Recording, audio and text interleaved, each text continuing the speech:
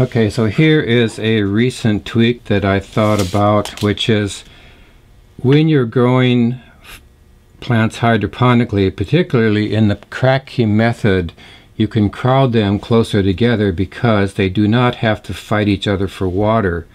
Now this is an experiment, but the idea here is that I'm taking an Oasis cube and planning to start multiple seeds in it by making holes with a pencil tip, with the idea of getting multiple plants out of this. But there's also a thing that sometimes if you plant multiple seeds in one hole like this, you will find that if one of them sprouts, it kicks out the others, the roots go in strange places, and it's not a terribly good effect if you ask me. So I've got these winter boar kales. This plant can grow 2 to 3 feet tall and produce leaves over an extended period of time. Makes it a very attractive plant for commercial use. So it's a little bit fiddly, but I'm just going to take those tweezers and put a seed in each one. I don't know, in a large-scale operation might not be possible. You'd have to think about that. But the thing is that this is an investment in a way, in the sense that if you start several plants in one cube successfully, then it's going to produce income for an extended period of time.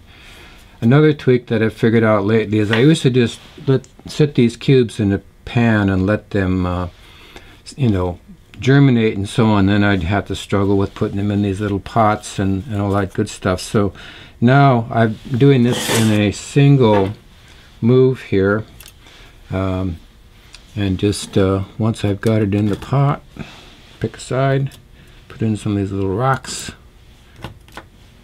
and this is all ready to go. Once it germinates, you can just put this in a bucket or whatever you're going to use and let it go. So this is kind of similar to using hydroton, whatever it is, hydroton. But you know, the pet shop was in the shopping center I go to, and I thought, river rocks, yeah, this will do.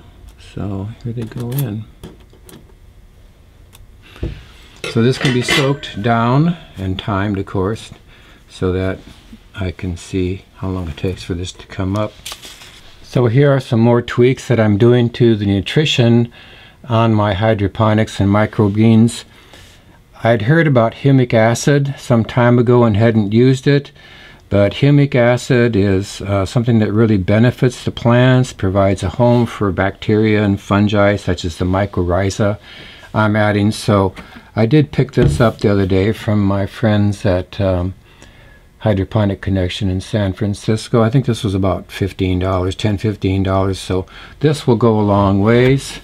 And then I'd been putting in some B vitamins, and then I remembered that I had this Quick Start solution. There's all kinds of things, but it's basically vitamin B1 thiamine. It's used in the human body as well as in plants as kind of an energizer. So this is all stuff that you can add to your brew to really maximize the growth and nutrition of your plants.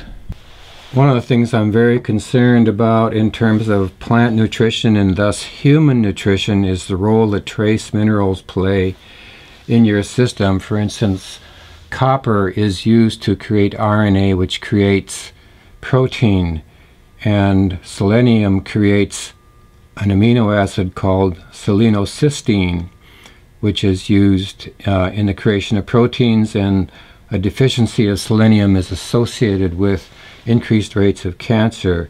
And of course, zinc is very important because it's used in enzymes, and enzymes are like the catalysts that make a lot of processes in your body run.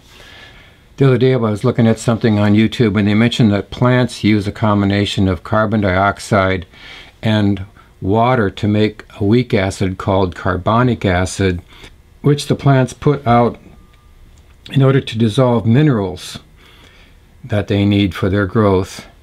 And it occurred to me that even though I am putting some azomite in my water and different things, there's still a question about whether I'm getting enough for all of the trace minerals that I need.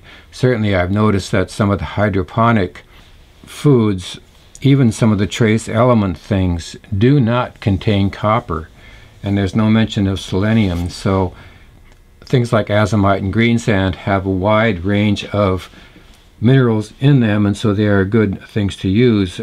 And then I had this box of green sand from Flowerland, and I thought, well, since the plants are going to make carbonic acid to release minerals, what I should do is take a little pinch of this green sand, which is a very fine powder, and just sprinkle it. I mean, it's so fine you probably can't even see it, but I am sprinkling some green sand on these mung beans, which I started yesterday.